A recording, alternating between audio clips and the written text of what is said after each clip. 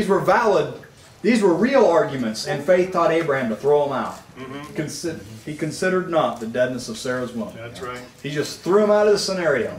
So when you have the promise of God plus faith, it equals hope. Yeah. That's how it adds up.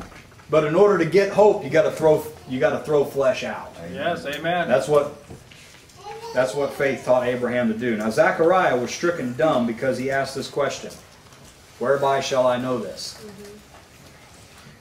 Whereby shall I know this? Now the Lord had already done this in Abraham, and then Zechariah asked for a sign. And it was not acceptable. You really don't want to make angels mad. Jesus said the wicked and adulterous generation seeks after a sign, and no sign will be given. They already have a sign in Jonah. They already have a sign. So Abraham believed God, and it was credited unto him for righteousness. I want to leave these promises with you. He that shall come will come and will not tarry.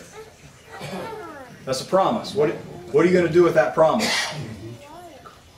Heaven and earth shall pass away, and this mortal must put on immortality. That's right. Amen. These are promises that God has left. Yeah. Amen. Now, your faith will believe them.